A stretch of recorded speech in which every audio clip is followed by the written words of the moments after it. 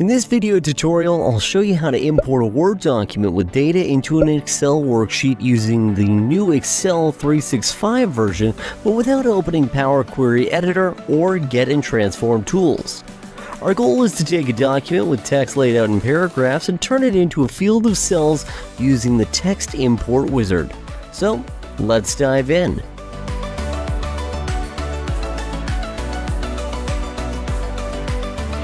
I've already opened a Word document with data. Specifically, it's a statement from PayPal account. I want to convert this into an Excel worksheet, so then I'll add the totals and other statistical values. The first step is to save this file as a plain text file. Click on File, Save As, Browse, select a location to save it, and in Save As type, I'm going to select Plain Text. Here it is. Save.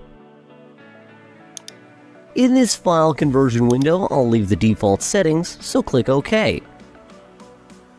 Great. Close the Word file and open a new Excel file. Microsoft quietly replaced the comfortable text import wizard from Excel and replaced it with the Get and Transform tools. The Get and Transform tools offer a lot of options and are very powerful. Unfortunately, they are quite complicated to use. So you have the following two options. 1. Use the import function from the Get and Transform tools.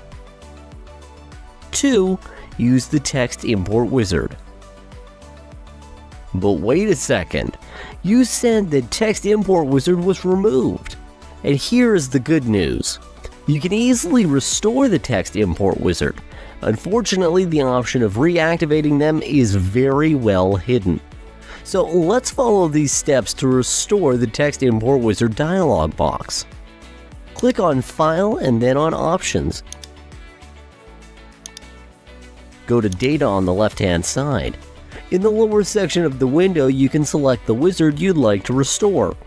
For only importing text or CSV files, select From Text Legacy. Feel free to also activate the corresponding wizard from Import Access Files, files from web, from SQL servers, and so on. Great! Now confirm with OK. Now you can find the so-called legacy wizards in the Get Data drop-down menu. The next step is to click Data menu. Click the Get Data button. Next, go to Legacy Wizards and click on the From Text Legacy. A new window appears. In the popping dialog, select the text file that you saved in the previous step and click Import. The Text Import Wizard appears. Choose the Limited.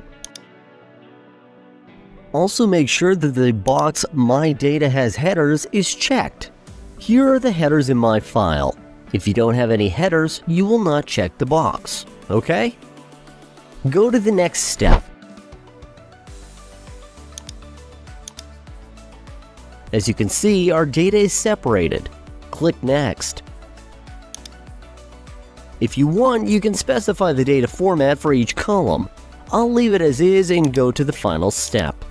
Select where you want to put the data. I'll leave the default option, which is A1 cell. Click OK. Beautiful. The data from Word have transferred into our Excel sheet. If you have any questions, please leave a comment. If you found this video helpful, please remember to like and subscribe. Your support will keep this channel running. Thanks for watching.